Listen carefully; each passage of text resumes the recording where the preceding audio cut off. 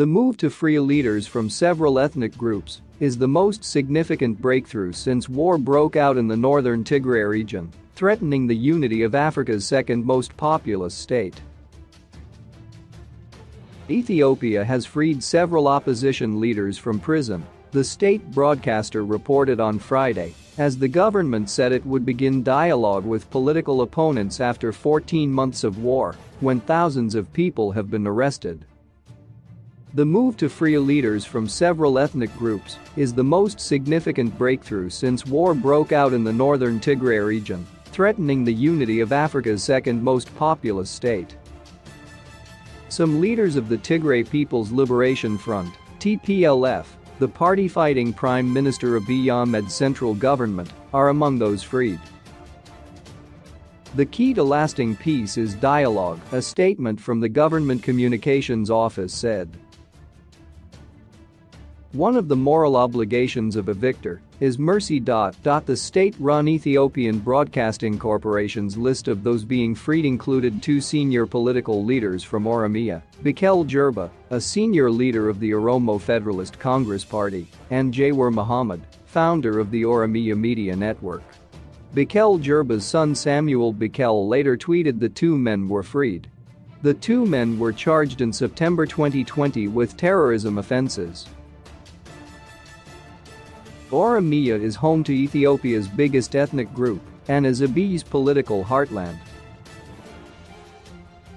Oromia has a long-running insurgency rooted in grievances about perceived political marginalization and rights abuses by the security services.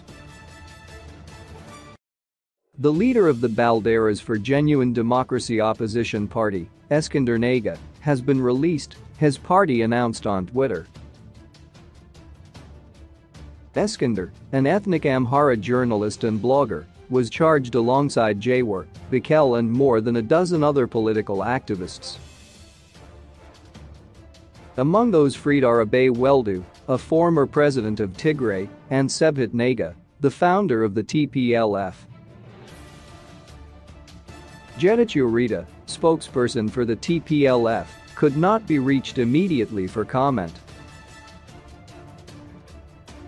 Will Davison, senior Ethiopia analyst at the Brussels-based think tank International Crisis Group, said the announcement was the first signs in some time that the federal government is looking to take serious actions towards political reconciliation. But he warned that the release of a few prisoners did not mean the resolution of the war. 14 months of war. After war broke out in November 2020, Abiy's forces, supported by the Eritrean military, quickly captured the main cities. The government declared victory 3 weeks later. Months of fighting and reports of grave rights abuses followed. The Ethiopian and Eritrean militaries withdrew from most of Tigray at the end of June, but the UN said a de facto government blockade prevented aid from entering. The government has denied blocking aid. Saying they wanted to reopen supply lines for humanitarian aid. Tigrayan forces then pushed south and east into the neighboring regions of Afar and Amhara in July, leaving reports of rights abuses in their wake. They announced an alliance with the insurgent Oromo Liberation Army in August, threatened the capital and tried to cut a key transport corridor. But the military, with support from newly bought drones, pushed Tigrayan forces back into Tigray in December. Some sporadic fighting and airstrikes in parts of Tigray continue. No humanitarian aid has entered since December 15. Doctors in the region's main hospital say it is a week from collapse.